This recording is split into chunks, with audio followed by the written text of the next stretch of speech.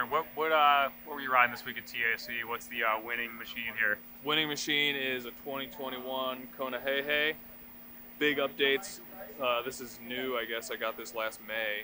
And honestly, the biggest thing I was stoked about is like double bottle cage, which sounds kind of lame because it sounds like such a weird thing to be excited about, but it makes such a huge difference. And then, I mean, obviously they had to update the suspension to make that happen, and it rides way better now. So kind of, I guess, those things together. All right, how much travel does it have in the rear? It's 120, 120. Perfect bike for stage races, I think. I got like a 150 millimeter dropper post and 1x12 drivetrain, so like pretty standard stuff. But yeah, 120, 120 makes a big difference. And like, sure, it's not super light XC rig, but that's not what you want here in the land of East Coast rocks. Do you do a different setup for different races that aren't as technically demanding? Not really, just because like I don't have a bunch of different forks to swap out, and like I just love the way this bike rides. I mean, slacker head angle just descends like way more in my style. So yeah, I don't know. I wouldn't really change a thing. What size road is you run? I don't know why guys don't run 180s up front, but I run 180, 160, like all the time. Yeah, you'd probably get away with it for XC stuff, but stage racing is just so nice to have that extra bit of control. All right, the most important question, we've already talked about this off the record, but tires, dude, and tire pressure. So I'm a beefy tire guy. I like a little bit more volume, so I was running the 235s. I've got a 2.2 on the front because I flatted, and I didn't have another 235. But I got the Icons on. I like a beefier tire. And then I run higher pressure here. Like, Tom's been ridiculing me all week. I wouldn't say ridiculing.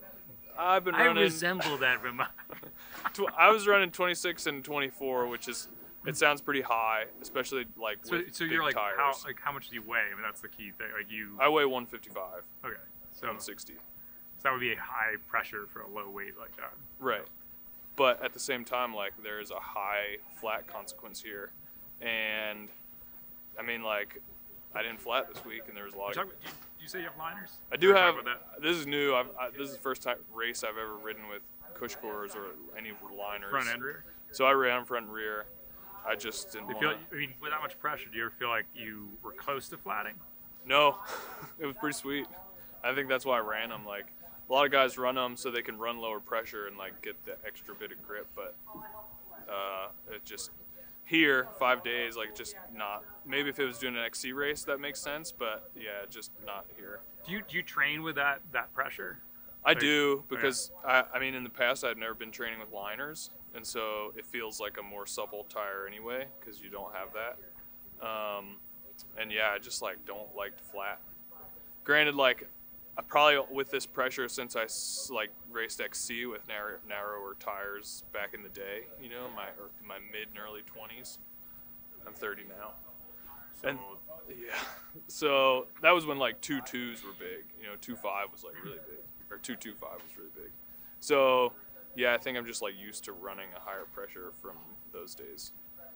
Yeah, you don't. I mean, obviously it doesn't hold you back. Do you have to like adapt your riding style at all to running, you know, something that's not as supple as the other guys who are flatting all the time? Yeah, I have to like always be willing to charge by myself when they're back there fixing their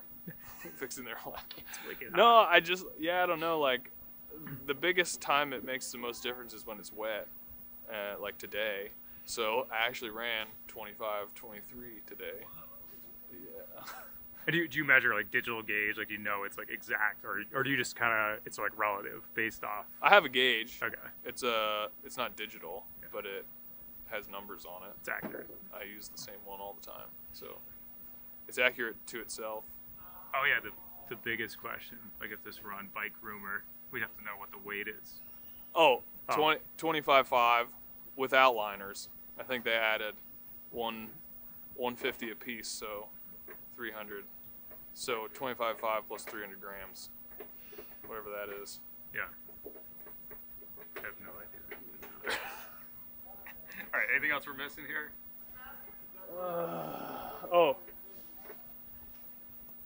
custom Sherman engraved lizard skin lock-on grips here. That was really the key to victory, I think. Sherman was with me all week.